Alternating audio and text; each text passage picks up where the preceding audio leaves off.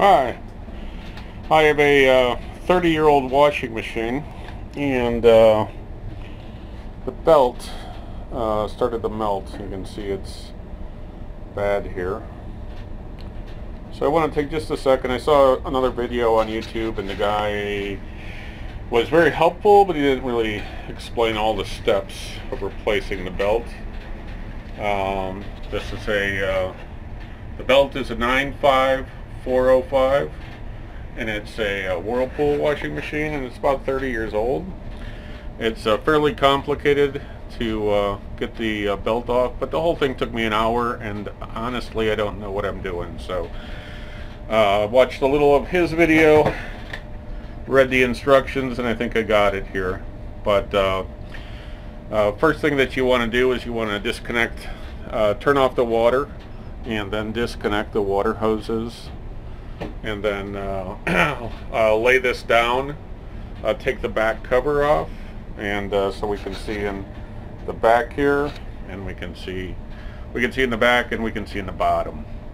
And then basically I followed the instructions on the installation here, and we can just read through them. Actually, first step, disconnect the power. Second, turn off the water supply, disconnect the hoses. Third is lay the washing machine on its front. You can put a towel down first, but this is 30 years old and it's lucky to be working, so I don't care if it gets scratched. Loosen the nuts holding the motor bracket, which is this, and it's up here on the top. So what you want to do is you want to loosen that nut up there, right here, and then you want to move the motor in a little, and what that's going to do, after you loosen it up, you're going to pull this in. That'll make the belt a little bit looser, and then you can, ride the belt up on this wheel and take it off there. But the next step was to remove the bracket. So I removed this bracket, this screw here, and this screw there. And then there's another bracket right there.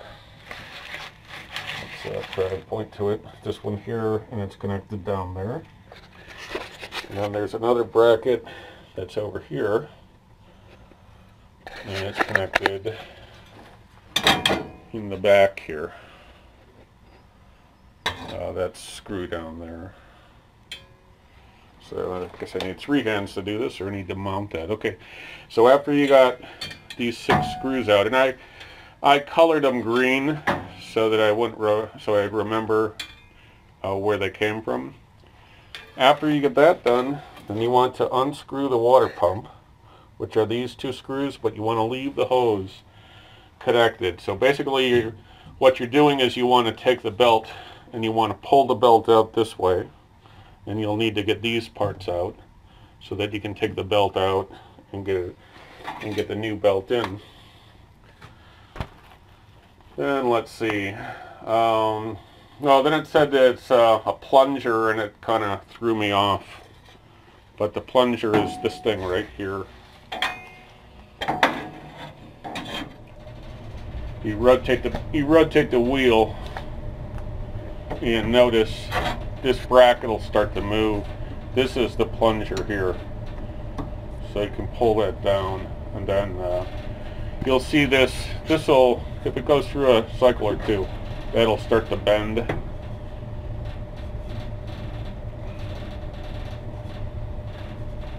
See how it's coming around like that? And it just goes around in a circle. The belt goes around in a circle, and then these this rocks back and forth and slides in these brackets. So you want to have it.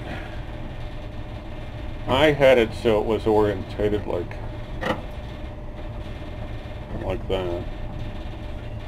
So and then after I got that, then you unscrew. Let me just make sure.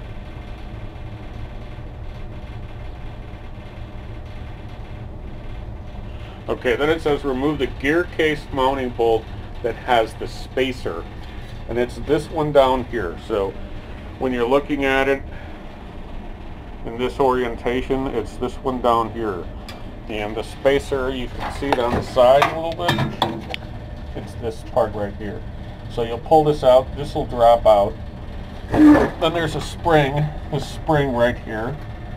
You unhook the spring, and then you can pull the belt out through here, get it around here.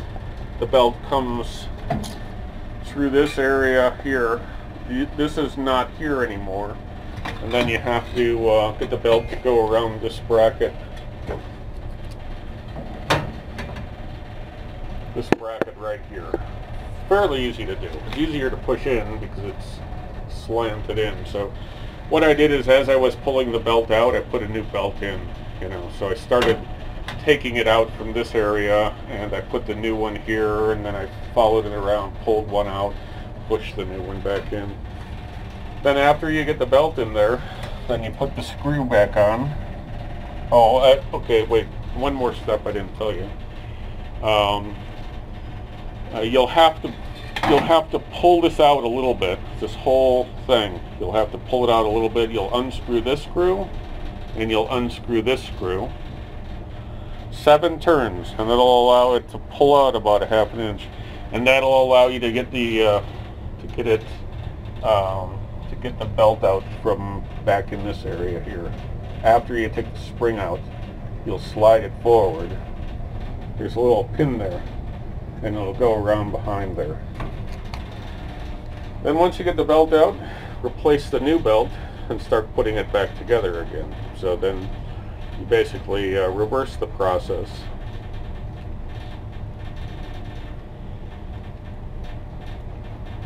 And basically connect up the spring, screw the screws in, tighten these seven turns, that'll pull that back. Put the spacer in here, and screw that one in. Then you can screw these 2 in, and then put your brackets back on, and then pull the motor back this way and tighten it down, and that should do it.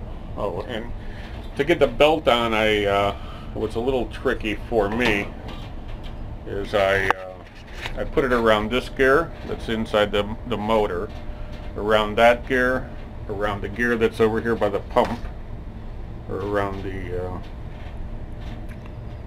pulley that's around the pump, and then I slowly pulled this over here, and I turned the wheel, and it went onto the big wheel there. And then after it got on, that's when I pulled this back and tightened it. Okay? Hopefully we'll keep our fingers crossed. We'll screw all the panels in. We'll connect the water, and then we'll see if it still works. But yeah, it was a $5 part if you get it on Amazon. I bought it from a local guy for like $25 because I could buy it right there. And if I support the local guys, they'll still be in business someday. So hopefully I'll get this fixed for about $27 in parts, and I don't have to go out and buy a $300 or $400 crappy washing machine that they make today. This is 30 years old. It's built like a tank, and it does a really nice job cleaning clothes. Anyways, thanks. So I have the washing machine going in the basement, and I thought I'd talk to you while you can hear me now, but it's really wailing away.